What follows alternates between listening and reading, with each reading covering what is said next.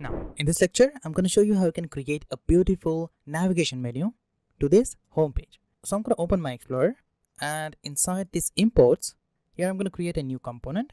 So inside it, I'm going to create a component called header.jsx. So I'm going to create my header component inside this imports.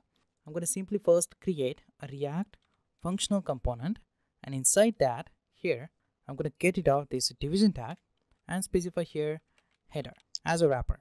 Just out of that, inside it, I'm going to create a nav tag to create a navigation menu, and then I'm going to specify some bootstrap classes to it. So I'm going to specify here class name, then I'm going to specify navbar expand lg, then I'm going to specify navbar light and primary gradient, and then I'm going to call shadow class. Save this file. Just out of that, inside this now, I'm going to add my website name, or you can say my website logo. So here I'm going to simply add an anchor tag. Now, as you know, because we are using browser router module, now I can use link component instead of using the anchor tag. When you click on the anchor tag, it will reload the browser and navigate you to the different page. But when you use link component, it will not going to reload your browser, but still it will going to navigate you through different pages. So I'm going to get rid of this anchor tag right from here and use here link component. So at the top, here I'm going to first import a component called link, and this component is coming from a module called React Router DOM. So from this module, you can access the component called link, and I'm going to get that component here. So I'm going to say here link, and inside this link, I'm going to simply add h5 heading tag and specify here MERN stack application. Let me save the changes. I'm not going to get anything here because I don't have this header component inside my app.js. So inside my app.js, you can notice I have this home component. So I'm going to open my home.js. Before this division tag right here, if I add here import statement, and if I add here my component header from imports, and inside that I'm going to call this header, and if I just call this header right here like this, then I'm going to get an error message because you don't have any wrapper to this return statement. To do that, you can just simply use the empty angle bracket like this, and just down here you need to specify the closing empty angle bracket. That will just wrap all these JSX. Let me save this file. As you can see, you have your navigation menu here. Instead of just adding here division tag, I'm going to put this div inside a main component. Because this is the home page, I'm going to add all the content inside a main tag right here. Inside a main, I'm going to grab this div and specify that here. Now, just out of that, once I put my home page inside this main component, let me just remove this unwanted styling from here. So I'm going to back to my app.js, and you can notice here inside this app.js, I still have this login ID and this division tags. Instead of adding this inside this app.js, I can put that inside my login and my registration file. So what I'm going to do is I'm going to open the login.js, and you can notice here inside that I have this login and this container. So I'm going to get rid of this login and this container with this row class right from here. I'm going to get rid of these division tags as well. If you can notice inside my register, I'm going to have my login, container and row. Let me save this file. As you can see, I'm going to have my home page now. Now let me just back to the home.js and let me create this header.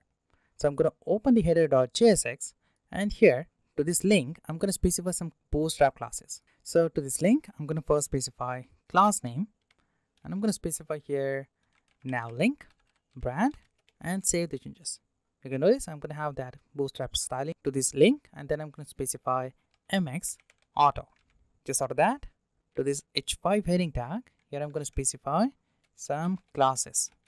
So I'm going to specify here text light, and then I'm going to specify m0 margin 0. That will just change the color of this h5 heading tag. You will not see anything here because the background of this navbar is white. When I change and specify gradient color to this navigation bar, you will see your title. So let me just get rid of this class name from here. I'm going to add that after a few minutes. So inside this link tag, right down here, I'm going to add a button, and to this button, I'm going to specify I tag.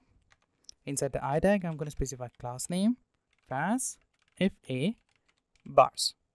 Now this will going to add the bar icon inside my project. You can notice. So just out of that, I'm going to specify here class name to this button, and I'm going to specify class name Navbar toggler, and then I'm going to specify type, which is going to be button. Then I'm going to specify some bootstrap attributes, just like data toggle. Data toggle is going to be collapse, and data target is going to be Navbar now.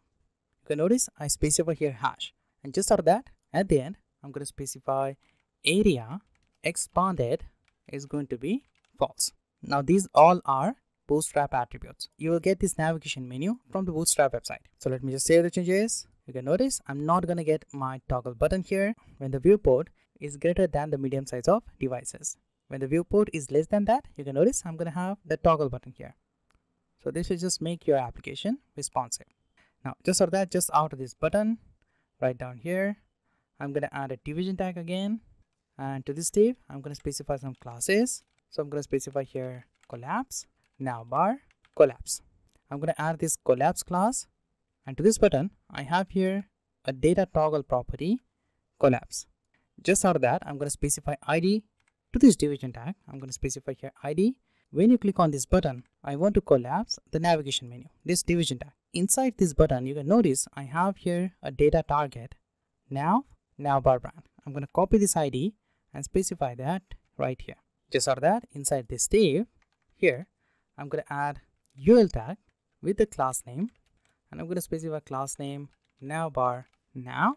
Inside this UL, I'm going to create li tag with some classes. So I'm going to specify here class name. It is going to be now item and active. Inside this li, I'm going to create a simple text called logout. Let me save this file. You can notice I'm going to have this text here just after this title. Now what I want to move this logout button to the right side of this navigation bar. So to do that, before this UL tag right up here, I'm going to add an empty div with the class name called ME auto. When I save the changes, you can notice I'm going to have my logout button here. Now just out of that, once I have my logout button and the title of my website, let me specify color to this navigation bar. So as you can notice here, to this navbar, I have a class name called primary gradient. I'm going to use that and specify gradient color to this navbar. So I'm going to open my app.scss. If you want, you can specify the styling inside your login.scss file as well, but I'm going to specify that inside this app.scss. So here I'm going to first create a class called primary gradient, and then I'm going to specify the background, and to this background I'm going to first specify the fallback value. Now sometimes your browser not support the gradient color, that is why I'm going to specify this property background. Let me save this file.